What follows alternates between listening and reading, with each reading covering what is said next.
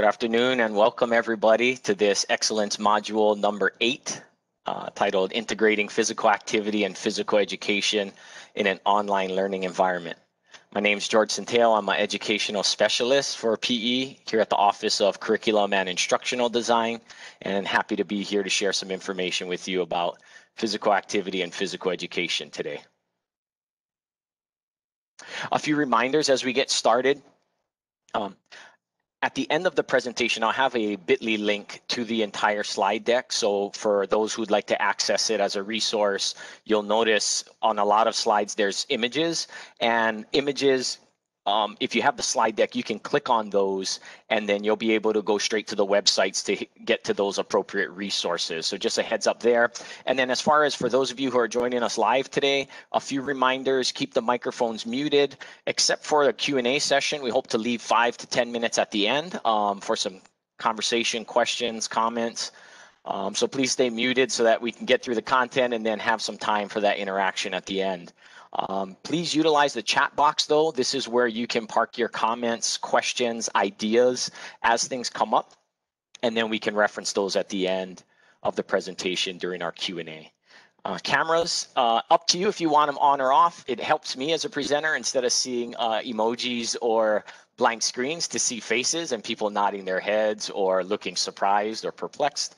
So feel free to turn on your cameras if you're comfortable. If not, that's okay for now, but because this is a physical activity, physical education session, we will do some movement and activities, and I would ask, while it's optional, that hopefully some of you will turn your cameras on and participate with us there. So I just want to share a little bit about myself before I get into it. And right at the center, you see my role as a parent. And I'm sharing this because as we're all going through this current COVID-19 pandemic, just letting you know that I have that perspective as well. I have a preschooler and a kindergartner, and the kindergartner's in the DOE system, and just know the challenges that teachers face. And we really do appreciate, as parents, the communication from principals and the classroom teachers who, you know, are communicating via email, Google Classroom, Seesaw, and just sending those schedules and things to keep us on track to support our little learners. So just want to share that I bring that perspective as well. And then on the professional front, for the last 2.5 years, I've been serving as the educational specialist for physical education here in the DOE. I also wear another hat where I serve as the program manager for the Healthy Hawaii Initiative program, which is a partnership, a long-standing partnership with the Hawaii State Department of Health, in which they fund 8 health and PE district resource teachers across our state, who are a tremendous resource, and actually have a few of them joining us on the webinar today. So hopefully you'll get a chance to have some conversation with them at the end. That's another role. And real quick, I just want to share a little on my background. So back in 2004, I got recruited out to the mainland to do a unique master's degree program, and it was a joint venture between Grundy Center Community Schools, which is a little rural school in the middle of Iowa, the University of Northern Iowa, which was a teacher-focused university, and Polar, which was a health and fitness tracking technology company.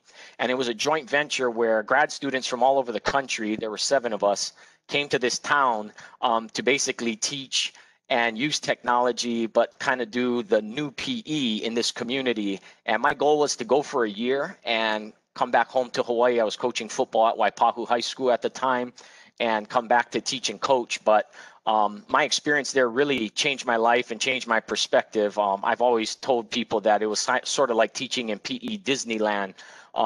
They had received a couple of federal grants, hundreds of thousands of dollars, and we had state-of-the-art equipment, treadmills, ellipticals, rock climbing walls, anything you could think of, golf, disc golf, frisbee, rollerblades, bikes, and so on.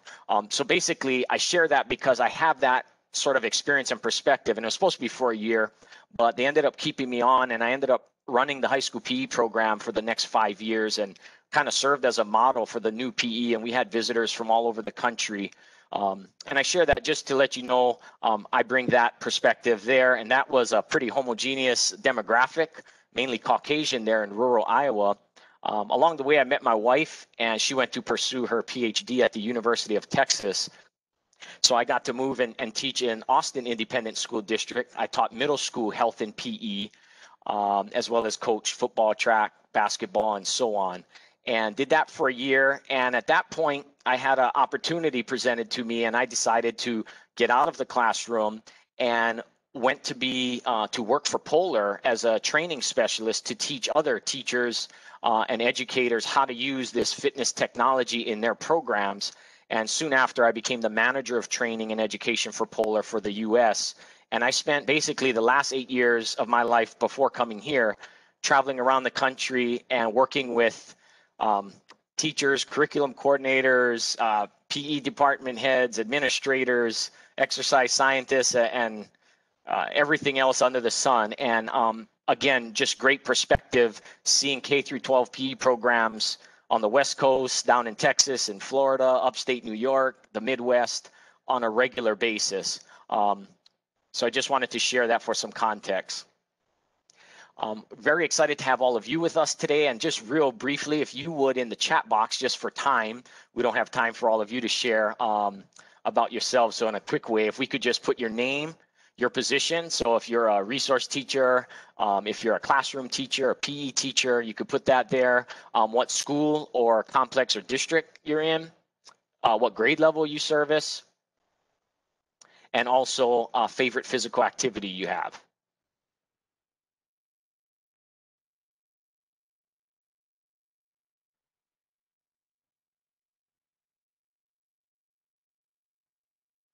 I see we got some surfing on there. So yeah, feel free to add that activity you like in the chat box.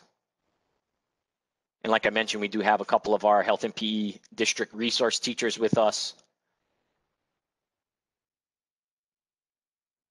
We have an adapted PE specialist in the Honolulu district as well. State office teacher, educational specialist.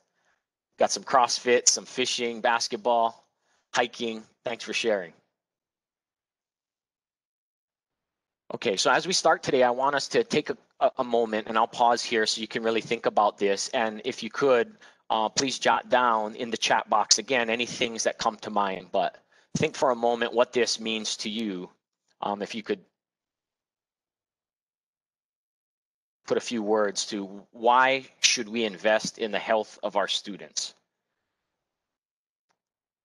Any thoughts that come to your mind? I'll leave about 30 seconds here.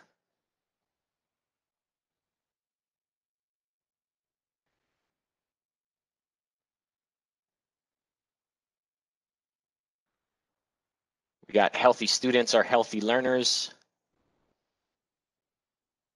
At the end of the day, all we have is our health. I agree. It affects our entire life, no matter what. Pretty impactful statements. Thank you for sharing. And I'm sure a lot of others you would agree with you. One quote I came across and has kind of stuck with me, and I tend to lean on, is this.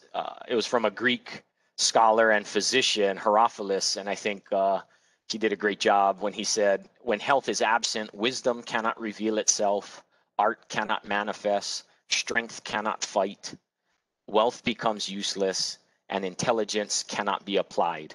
And today, we're mainly going to focus on the opening and the closing there. When health is absent, intelligence cannot be applied. And I think it's very relevant for us as educators.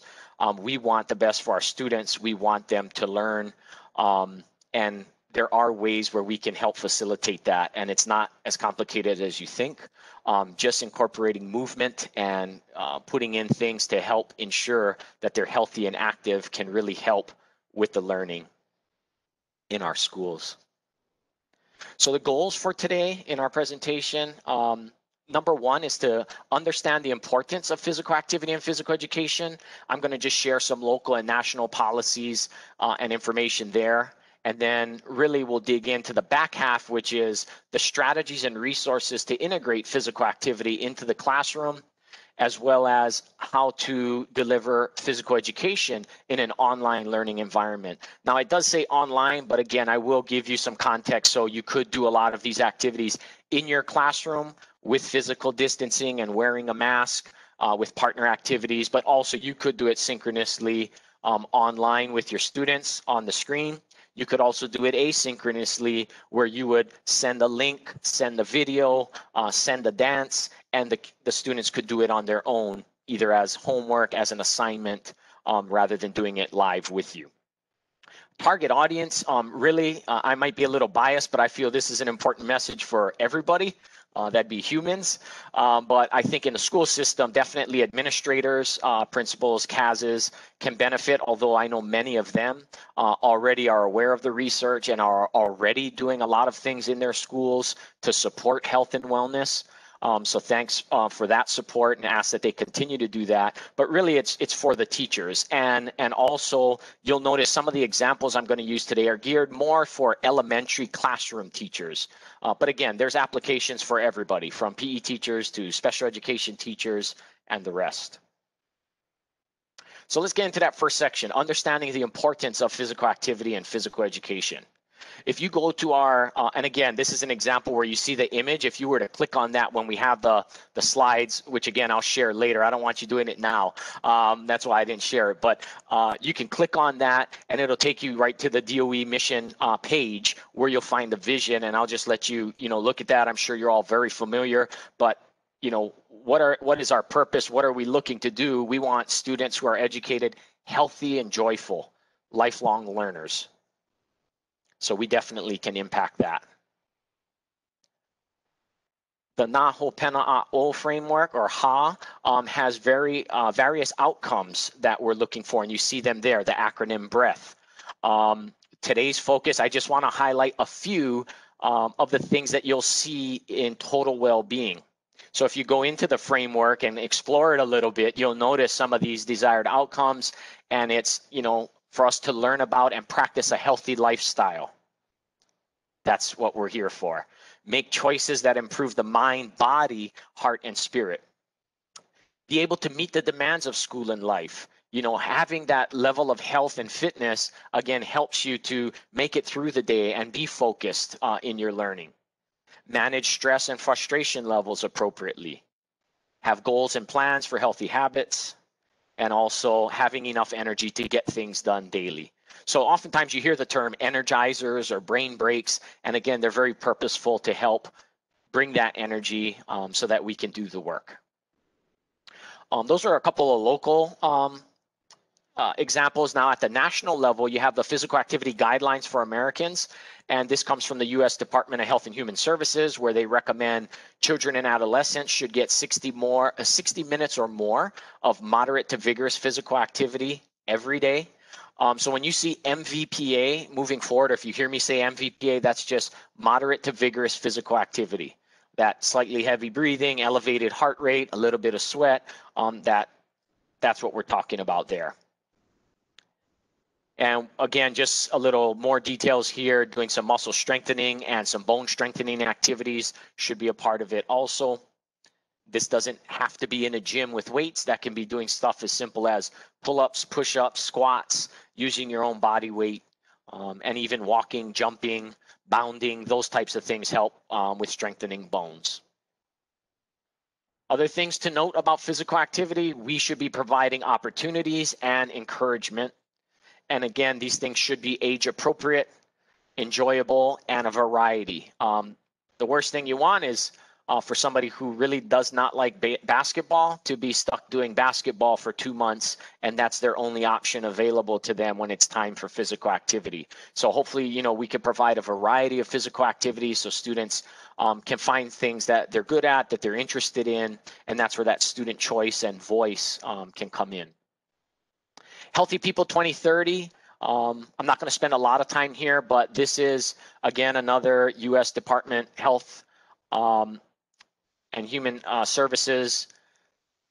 And they have a couple of initiatives that I've highlighted here for physical activity. The group has a target to increase the number of students who are doing enough physical activity, and also to reduce the proportion of childhood obesity. As we know, obesity is a big problem in our country, and oftentimes those individuals with obesity puts you at risk for a lot of accompanying health issues and health concerns.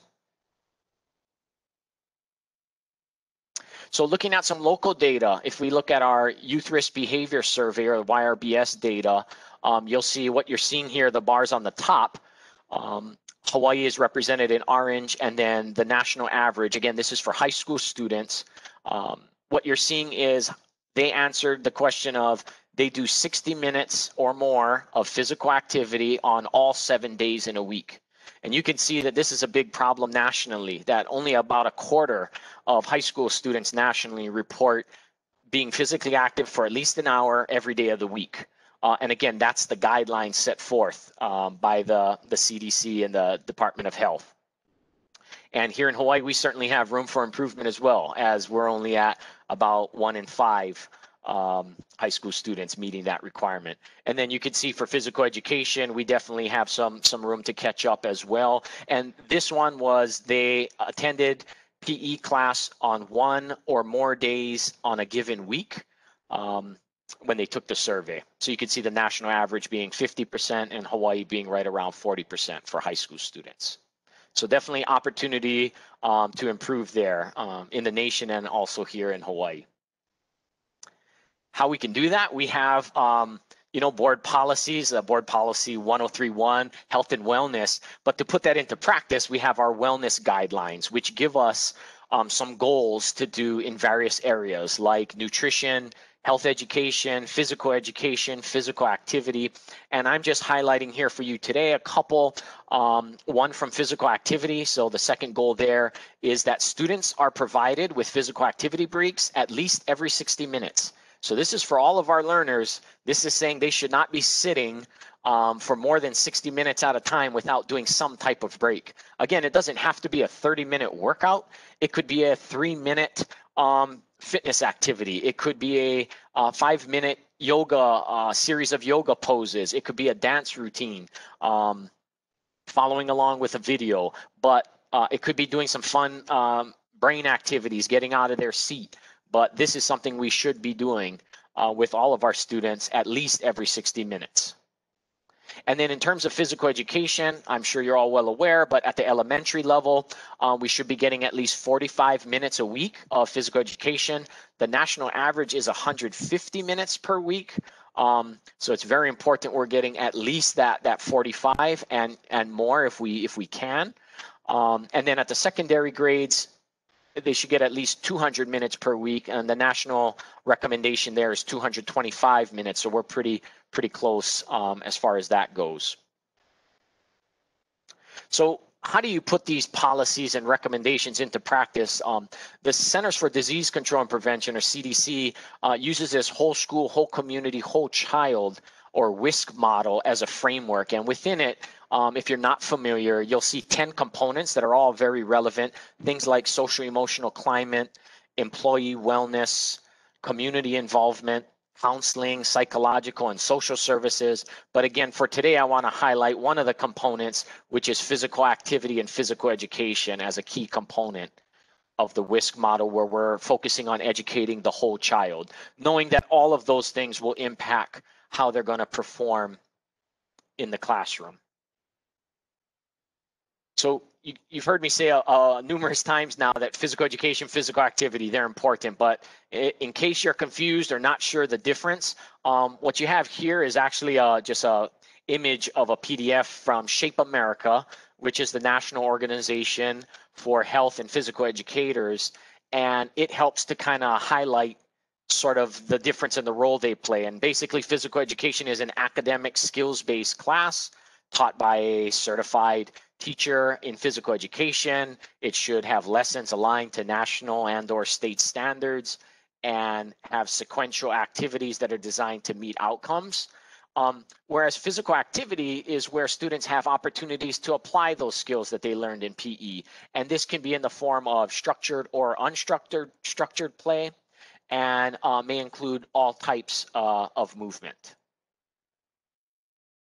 But it's important to know that students need both. So I don't want you to get the impression that the things I'm going to share today are fun activities, kids can move, and then if we do that, we're doing our job, because that is not a replacement for quality physical education instruction, where students are learning the essential skills, especially again at the elementary level, those foundational locomotor skills, manipulative skills, throwing, catching, striking, um, hopping, jumping, galloping, skipping, and all those things that will help them to be involved in physical activity and to be active for the rest of their lives.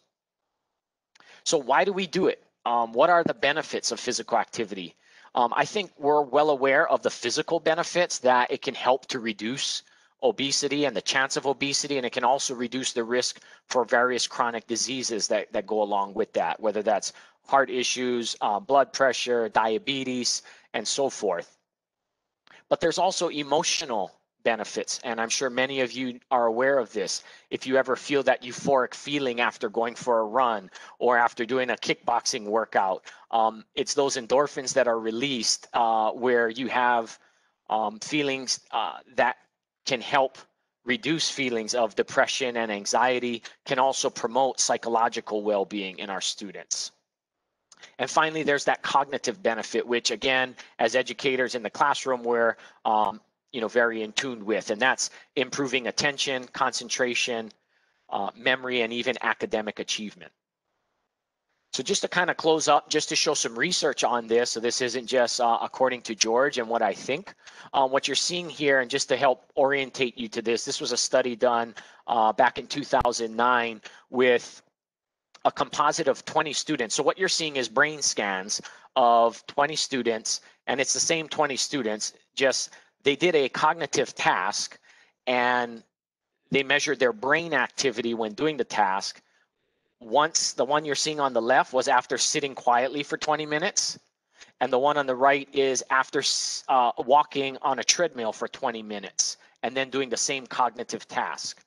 And the colors that you're seeing, the cooler colors like blue and green are low to minimal brain activity, and the red and orange are mid to high brain activity. And you can see here that even from just a 20-minute bout of walking, you see a lot more brain activity. And sometimes people might misunderstand and think, oh yeah, that makes sense. They're walking, so they're getting a lot of blood flow. So that's blood flow to the brain.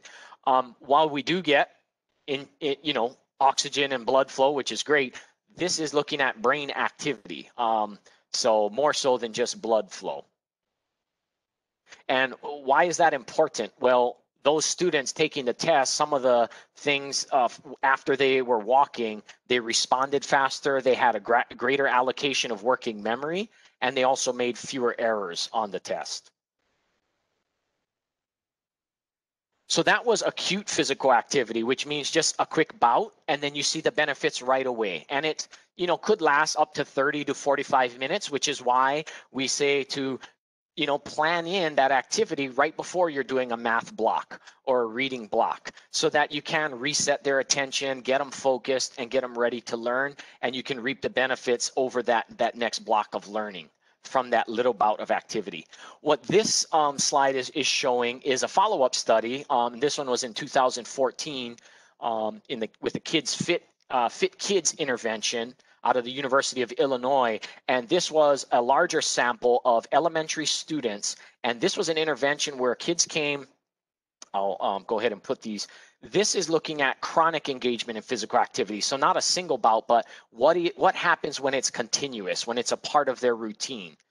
And this was an after-school intervention program that lasted for a year. I believe it was 150 days out of the 170 school days they had. These students participated.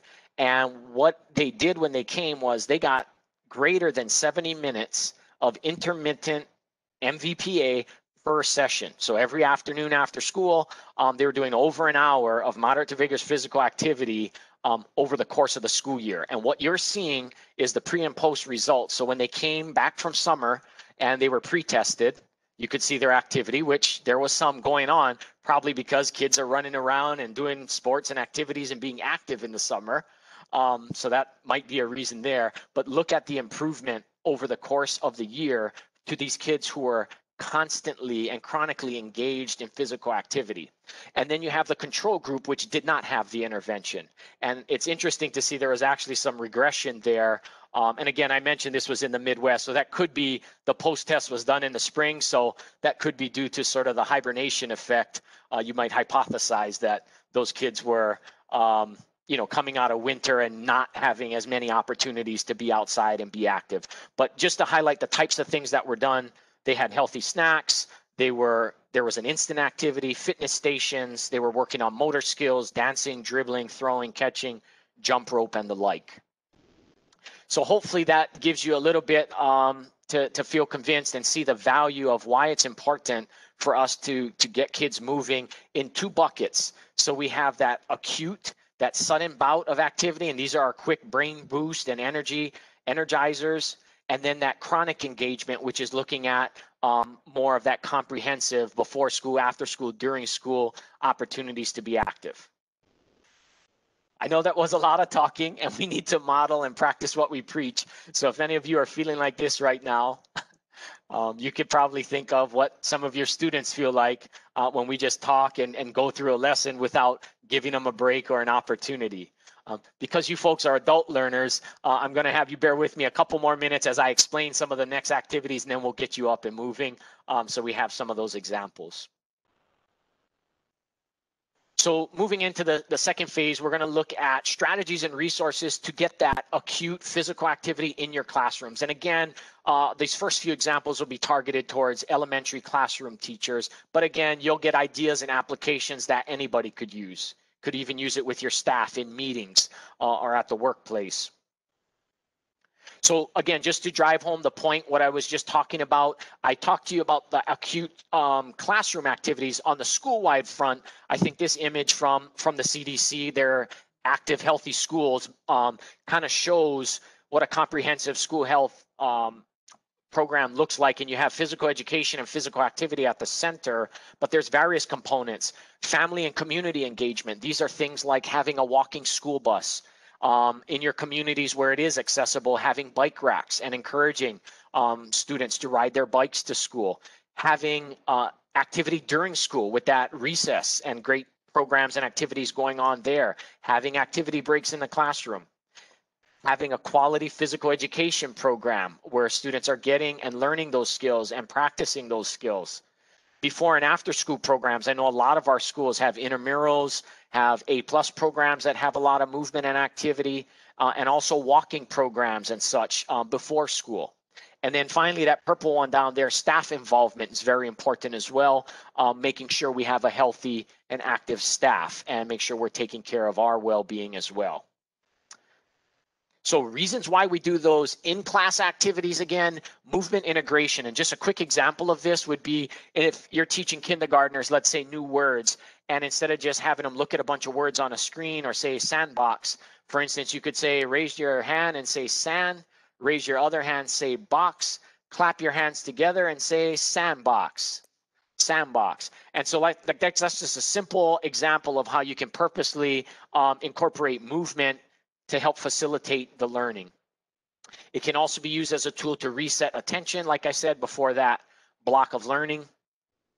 Energizers, brain breaks, brain boost.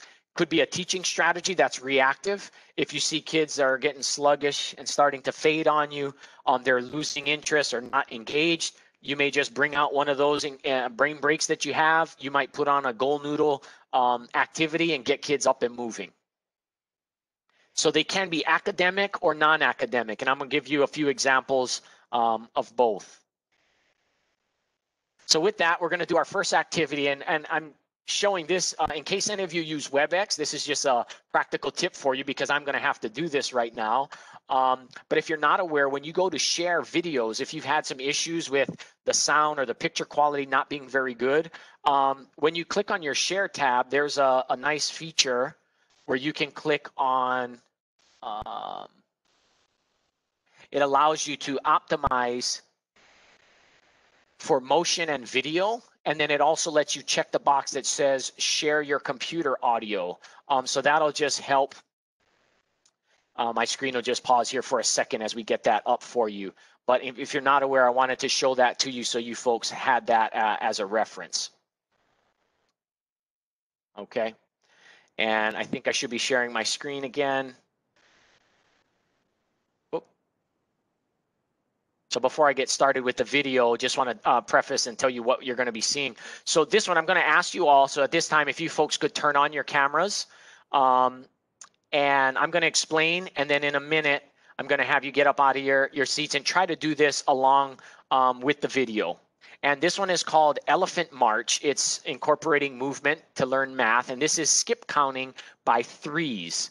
And it's a fun way to teach it, but it's also very purposeful. So what I'm going to do is go ahead and share, and I'm going to ask you to just follow along with the instructor that you see on the screen as she teaches this to her class.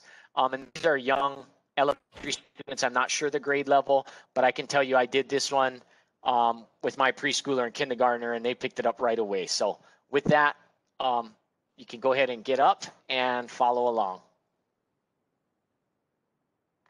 This is Elephant March. The first thing that you do is to put your hands straight out, clap them together, cross one over the other. Now take your thumbs and turn them up, and now turn them down, interlock your fingers, and scoop like an ice cream cone. This is our elephant's trunk, and we're going to do the Elephant March. The first thing to do is to take your right foot and cross it over your left and whisper 1.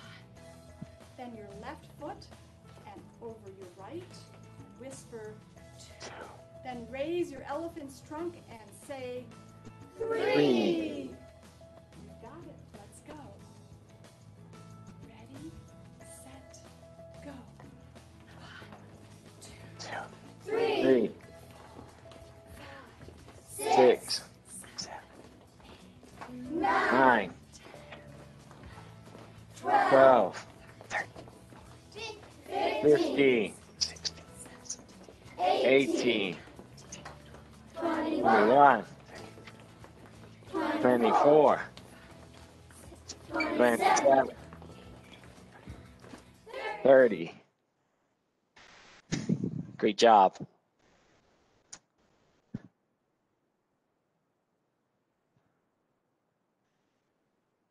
Thanks for participating. It may seem kind of complicated or silly, or why are we interlocking our hands and why are we crossing our midline? So just another sort of tip, that midline of your body, whenever you're crossing, that helps, again, to engage both the left and right hemisphere to get them coordinated and working together. So again, these are very purposeful activities to help facilitate that learning. And also notice the whispering 1, 2, and then shouting the 3 to kind of highlight the counting by threes. Okay.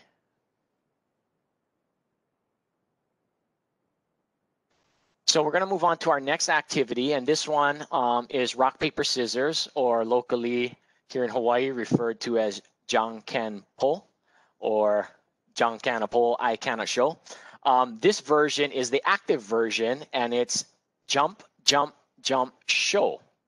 And so I want to first explain real quick what it would look like in the classroom. And because we don't really have that to model here, I'm not going to share that with you. But we will do an alternative for synchronous online learning. So let me just run through a couple quick things. So the way this would work for face-to-face, if your kids are in the classroom, it's a partner activity. And again, mask on, 6 or more feet apart, keep your social, physical distancing. But we're going to work on addition.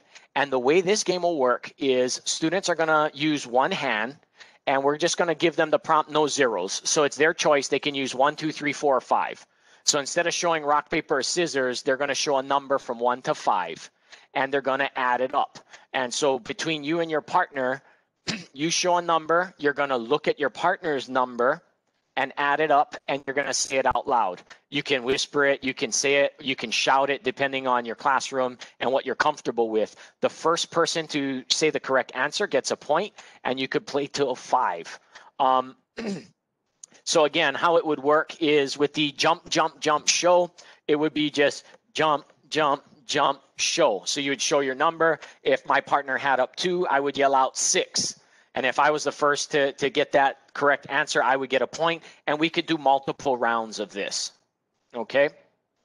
Now, Obviously, for your young ones, you can limit the range by giving them prompts. So again, 1 to 5, the most we're going to have is 10. But if you're ready to count to 20 and so on, you could use 2 hands and get it up to 20. You can also do multiplication and other things as well. So right now, I'm going to show you an alternative, which would be for our distance learning. So for folks in a online environment, how we can do it. So because we're not going to be able to have the feedback and play with a partner, we're going to do this with the teacher. So I'm the teacher, you folks are the students, so you're all going to kind of do this with me. It's not really a competition, unless you want it to be. So it's another math activity, and I'm going to say a target. For instance, I'll say 7 is our target. Then I'm going to jump, jump, jump, and show a number. So if I show the number 4, you're going to jump, jump, jump, and you're going to find the add-in or what that number is that we need to add with the 4 to reach 7, and you're going to show it on show. So again, you folks can play with this as teachers depending on your students and how much time they need. You may show it right away. You may have numbers already sort of printed up and have that as an alternative. I'm sorry, my signs aren't beautiful and luxurious, but we have something where you could hold up and you could show them a number this way, or you could use your finger. And again, ask them, can you all see my hand okay? And if they're not, you got to have an alternative for them, all right? So you guys got the sample. What we're going to do for this one, I'm going to stop sharing my screen. So rather than seeing my screen, we can see you all enjoying this fun game, and we'll do a few rounds together. Okay, so with that, let me stop sharing, and if you all could get on up, get ready to jump, jump, jump, and show.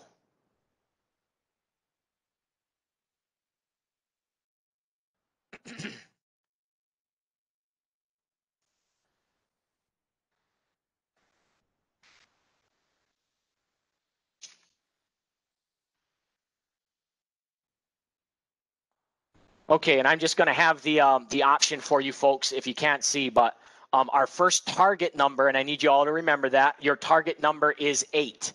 Okay, so whatever I show, you want to add up to 8. Everybody ready? Ready, jump, jump, jump, show. I see a bunch of 5s out there. Great job, learners. We're going to do another round. Give yourselves a hand if you got the right answer. Okay, next one. We're going to do the number 6. Our target is 6. So we want to add up to 6. You and me working together. Ready? Jump, jump, jump, show. I see 4. Now I see some of you are using 2 hands. Remember our instructions, and if I wasn't clear, right now we're just using 1 hand. You got to do it on 1 hand. Excellent. Okay.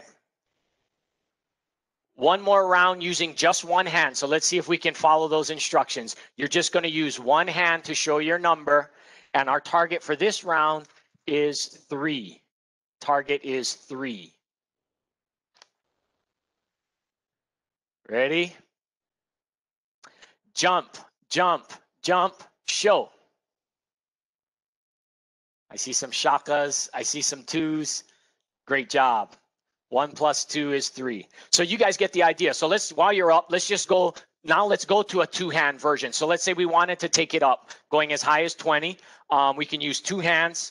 And this time our target number is going to be 18. 18. And now there's a lot of ways you can show your answer. There's no one right answer, right? Depending on what the number is, you decide you're going to use 2 hands to show your answer. 18 is our target. Ready? Jump, jump, jump, show.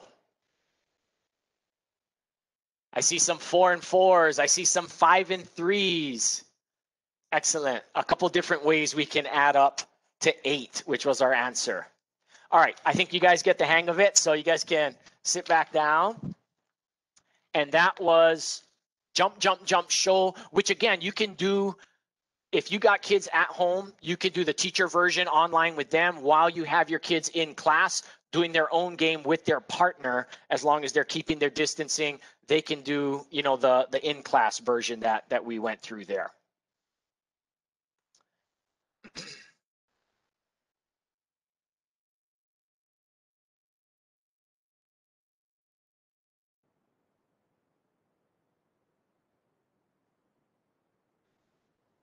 Okay, another example for you. This one is a multiple choice review, and we're going to use a social studies example here. But if you could all get out of your seats again, and this one, as I go through these, you can do them in place. So for multiple choice review, you're going to have A, B, C, or D.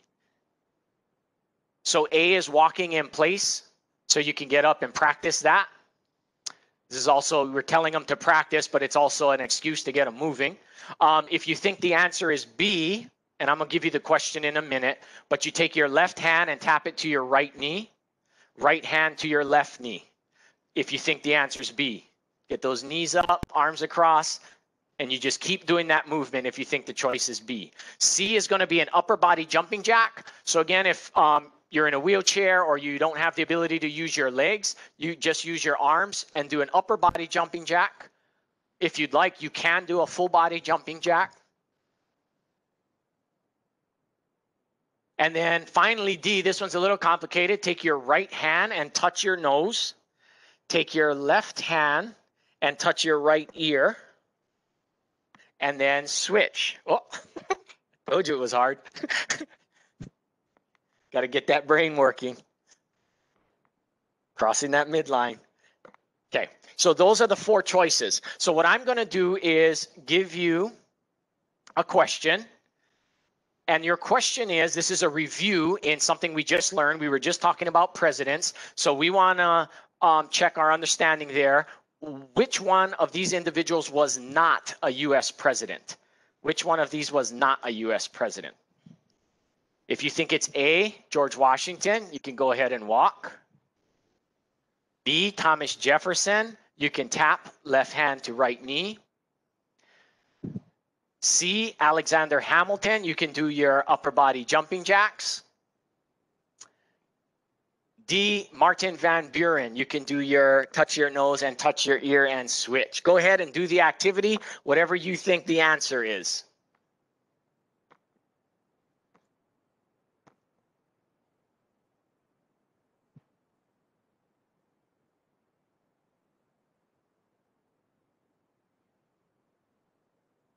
Okay, stop.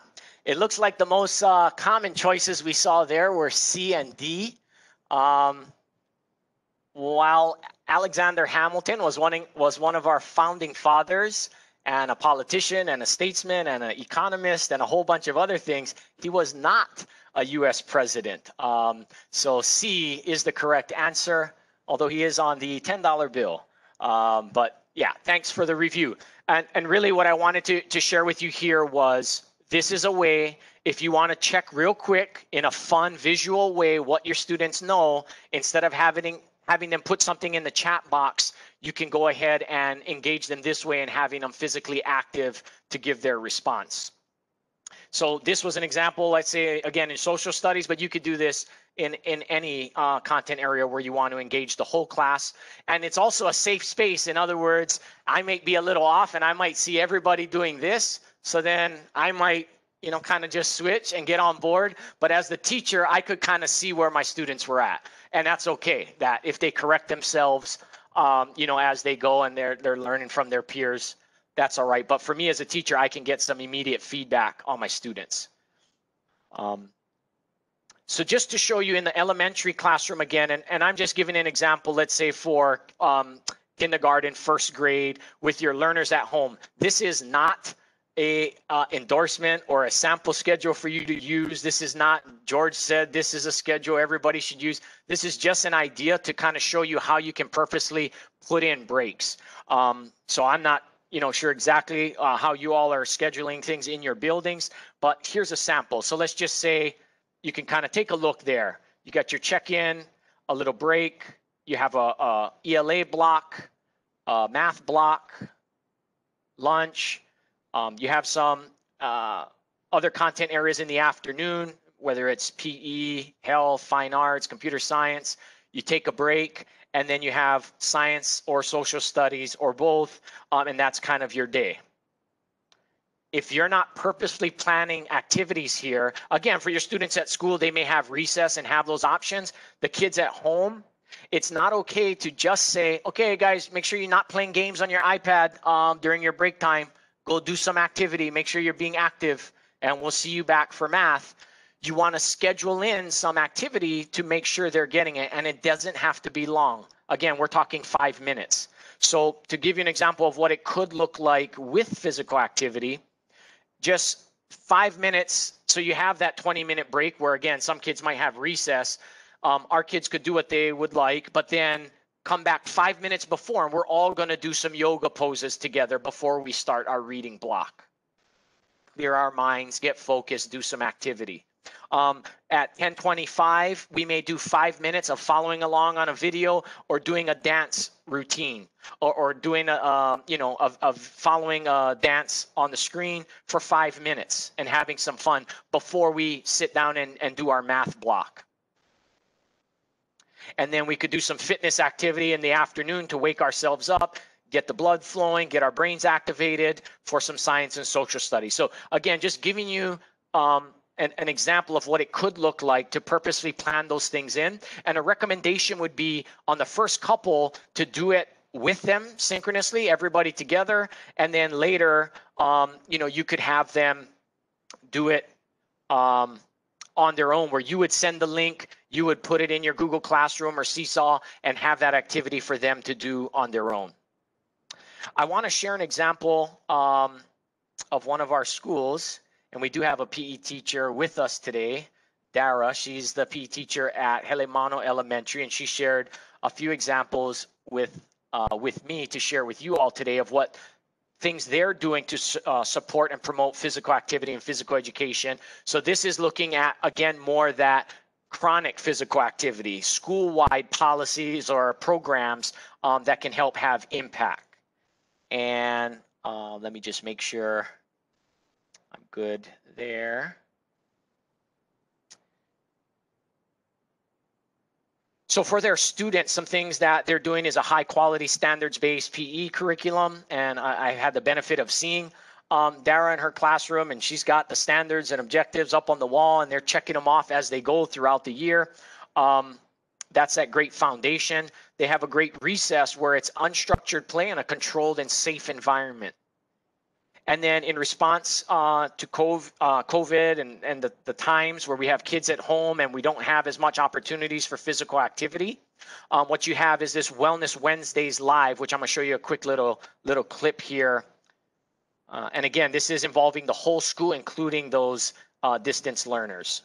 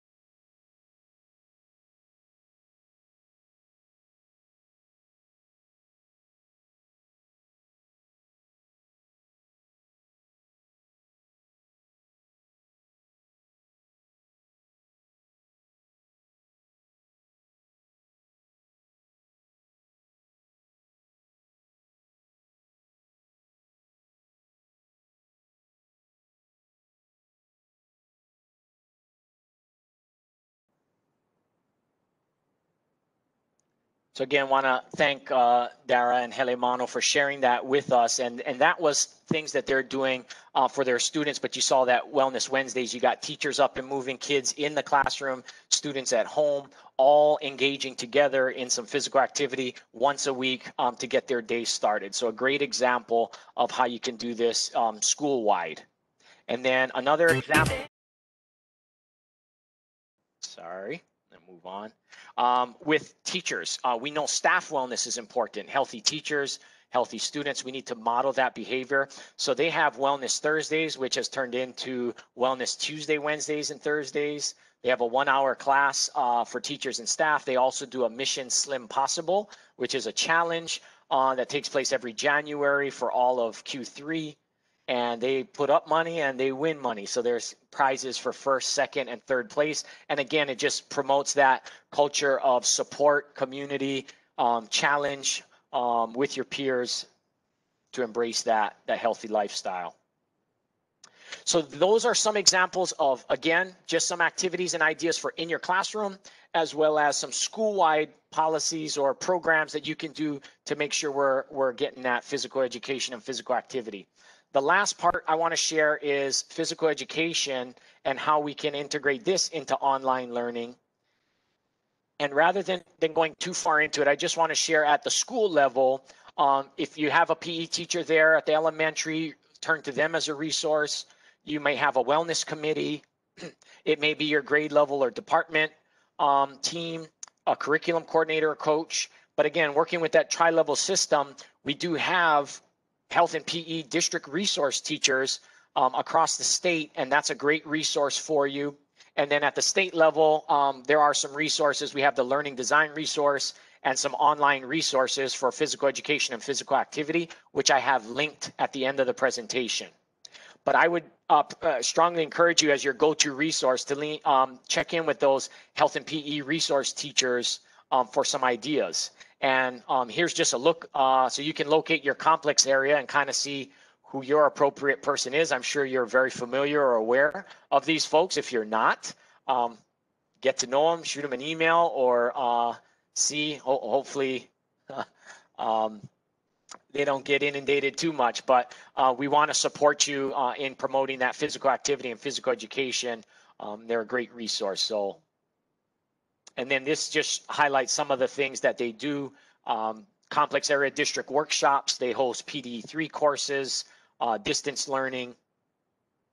And they have lending libraries. When you guys get back to school, if you need equipment and things like that, you can check in with them. I know we're getting close on time. I wanted to leave a lot for Q&A. I just want to walk through a couple of resources that were created by the district health and PE resource teachers. And that's the virtual PE classrooms that they put together. And they have them in different grade bands, K2, 3, 5, 6, 8. Weekly lesson plans include, not always, but these types of things: a warm-up, a fitness activity, a skill development or focus, an exit pass or activity log, and some other things. And again, a tip here would be not just to send a link and say, do this, or check it out on the website. I would encourage you to schedule in that 40 minutes, which our wellness guidelines say 45 minutes at least once a week, 40 minutes, 45 minutes to walk through and do the lesson with them the first couple of times. And once they're comfortable, again, especially for the young ones, the students, but also their caregivers, parents, grandparents, whomever, is familiar and comfortable. And then in the future, you could park it, send it home as in an email or in your Google Classroom, and have them do that asynchronously on their own. So just to give you a couple of quick examples here. One, this is for 3rd through 5th grade. And I'll just click on a couple of things. There is an I, which gives you some information and an overview. What I like here with this start button, if you click on that, it gives instructions. So it kind of tells what the focus is. It gives some cues for catching. Square up to the thrower, eyes on your target, where your hand should be. And then it kind of tells them how to navigate through the virtual classroom.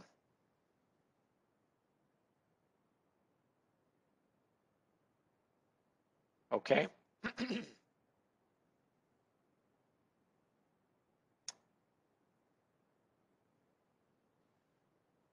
And then this one starts with a fitness activity. So if you click on the cones, it'll bring up the activity. We're not going to do this. And again, just for time, just want to show you, it says right on there, 30 seconds each movement: jumping jacks, squats, push-ups, tuck jumps, jump rope. If they don't have a jump rope, they can use an invisible jump rope. So those are some activities for their fitness warm-up. Okay. And then next.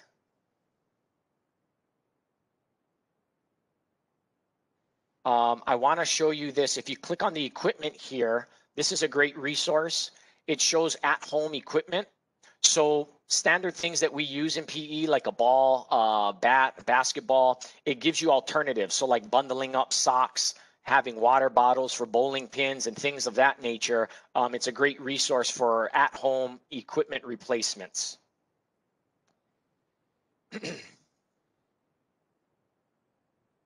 So the activity we were going to do, but for the sake of time, I think we'll leave it. But thanks for those of you who were prepared and bundled up your piece of paper to make your own ball.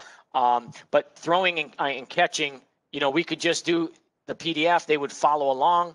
Again, if we were doing this together, everybody turn on the camera and we would, you know, throw 20 times up in the air and catch. If they don't have a ball, they could use a stuffed animal, bundled up paper, bundled up socks, anything like that. Catch with the right hand. And again, it's so important for young students just to have opportunity to practice these basic skills. It is important to be mindful of their homes and the environments they're in. So if you're dealing with students that don't have a lot of physical activity space, maybe they're in an apartment, just be mindful of that and again, provide those alternatives for them. And one example for middle school, this is 6 through 8. And again, when you folks have more time, you can click around and explore. If you have questions, you can reach out to your district resource teachers. But same type of setup. One thing to highlight here, if you're not familiar, our Aloha PE project is a video competition. And what this district has done is kind of laid it out where in every lesson, the students are doing a component. And if they stick with it over time, they can be at the end of it, basically complete that Aloha PE project by doing these weekly lessons. So you'll notice it brings up for them to make a copy, and it's already got you know, a document ready for them with, you know, questions to answer, a calendar to plug in their activities utilizing the FIT principle, frequency, intensity, time, and type. What types of activities, how long, when are they doing it? And again, they could just share that back with their teacher. So it's a very clean, easy way to navigate. And also like a physical activity log at the end, they can make a copy and then they can log their activity and submit that back to the teacher. And then finally, again, if you're going through the slide deck later, I just highlighted a few kind of top level resources. Shape America is that national resource. They have you know, tons of partners and activities for teachers. Hoppert is our local organization. And that's the Hawaii Association for Health, Physical Education, Recreation, and Dance. There's recorded webinars on there. There's links to various resources that are available. So another place you could check out. The Learning Design, if you're not familiar with that, on the DOE website, all the content areas are represented there. So if you find physical education, you can find a lot of good information and resources. This snapshot here is online resources for physical education and physical activity, which you can find in the Learning Design for PE. And it's just an alphabetical list of, you know, various organizations, curriculums, activities that, you know, you can pull from to find activities and things to do. And again, always make sure you're checking with your administration and finding things suitable, you know, for your learners at home, making sure safety is being promoted as well. And then you got CDC and DShines. This is a healthy schools link, and there's classroom activities for teachers as well as physical education activities. So that's a great list. They have weekly resources also, so feel free to check that out. So just to wrap up, again, want to thank everybody for joining us today, and hope you after going through this, it helps to reinforce probably some of the things you already know or believe. And if not now, hopefully you can see the importance of and value that physical activity and physical education brings to our schools and our students. And hopefully you have a few ideas and strategies that you can use to integrate physical activity with your online learners as well as your students in the classroom. And that goes for physical education as well. And just to tie it back to how we started, when health is absent, intelligence cannot be applied. And when health is present, that's where we're going to have engaged, ready to learn students.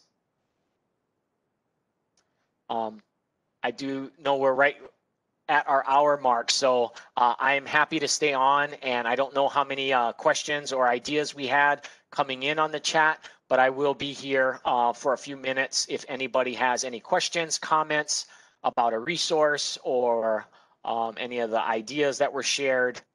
We'll have a few minutes here.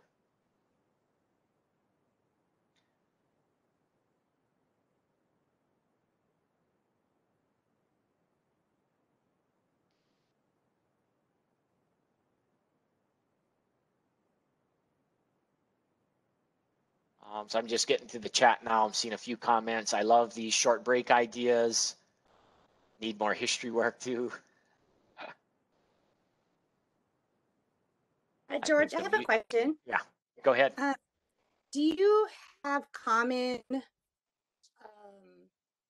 modifications you do for some students? I guess common maybe concerns that come up that could be helpful for students that might have issues with certain movements. Yeah, and Camille is on as well. She's our adapted PE specialist. So I can start, and then Camille, you can feel free to chime in as well.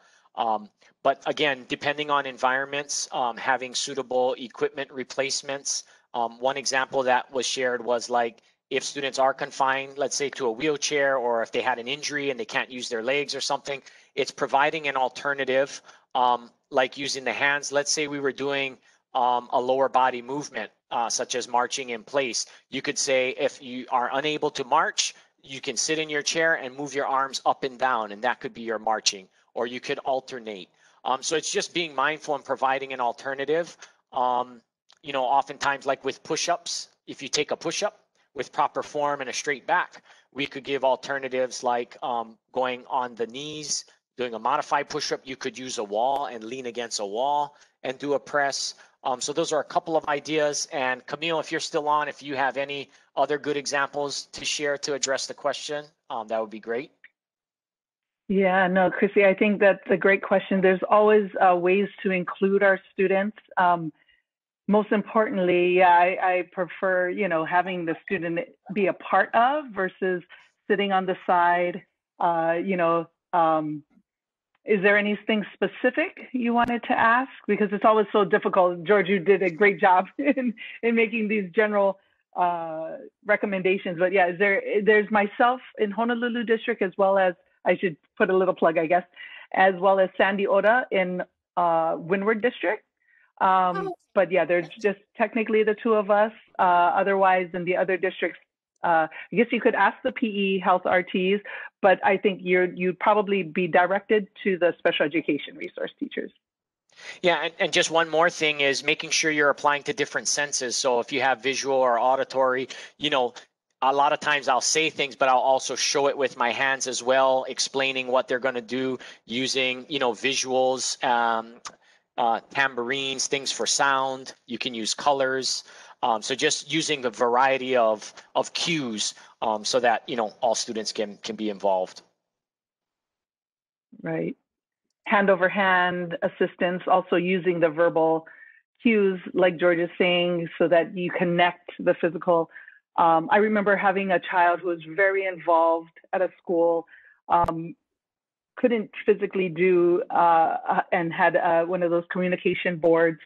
And when I, was debriefing with the students on what was this locomotor skill, but the students who could physically do it, none of them were giving me any feedback. And then that one child who couldn't physically do it typed in the words so the machine could verbally say it, and spot on for all the locomotor skills. So although sometimes we might not be able to see them physically participate, you know, they showed me that they could cognitively, you know, understand, and that was awesome. You know, again, it's that awakening, you know, awareness. Yes, I love that. And again, you know, the basic, you know, if a child is more involved, you know, putting that a piece of equipment ball and just letting them knock it off of the tray, that's going to be their throw. You know, it's just going to look a little different, but you know, we still want to engage. If they are very tight, we can try and stretch them out. You know, again, a lot of it, depending on, again, I'm assuming you're speaking to a more involved student. Getting that upper body motions, getting that stretch from, you know, PTs. Make sure you consult with the PT that you're not doing anything contraindicated for the student, you know, because we don't want anyone injured. So that's always a preference. Yeah. But again, if there's anything specific.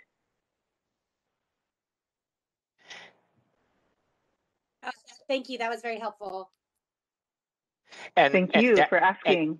And Dara, if you're still on, I don't know if I did a good job explaining, but if you wanted to share any more impact that you saw with some of the things you folks are doing at your school, you can feel free to chime in. You were great, man. Did a good job. I think it's just hard in COVID life, you know, doing what we can to support our teachers. That's a huge initiative for our school because we have AB, we only see them half the time, right? And the other half they're at home. So just trying to keep our teachers motivated and happy and just trying to support them as best as we can. You noted that our teachers' wellness went from Thursday to Tuesday, Wednesday, Thursday. That's half because a lot of the gyms shut down and half because the teachers have a whole lot more steam to blow off. So being able for them to work out, come in after school, get in a workout, and then go home happy has been very helpful for those teachers. So yeah, man, you did good. That was great. Thank you. Yeah, no, thank you for sharing. And again, that staff wellness is such an important component. And like you saw the benefits and you know, we're all well aware, but reducing feelings of depression, anxiety, a lot of that stuff that's building up, and you know, it's tough times for everyone, as Dara said. And I know sometimes it feels like we got so much to do and we're up late and preparing and lesson plans and grading, but find that time, and it's better if you have, you know, your peers and your staff doing it along with you. So and again, just wanted to highlight that great example. Hopefully, you know, we can see more of that going on throughout the department.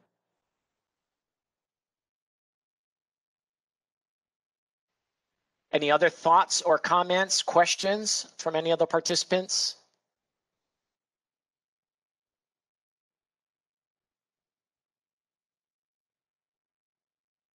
Okay, so we will make the slide deck available as well, and then, like I said, a lot of the information in there is linked, and then you could click around and explore. And if you have questions, again, you can always reach out to me, or you know, more importantly, back in your respective districts, find your district resource teacher for health and PE, and get some of those ideas and get those things going.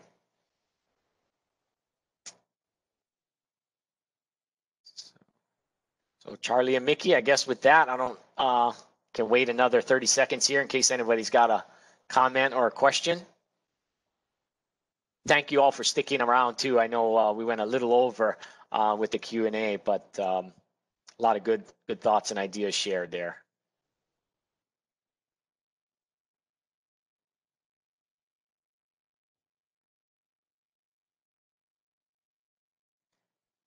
Okay. Well, thanks again for everybody for being here. And again, those district and health and PE resource teachers that I keep talking about for all the work they've been doing behind the scenes to support and the teachers and the students in their respective districts.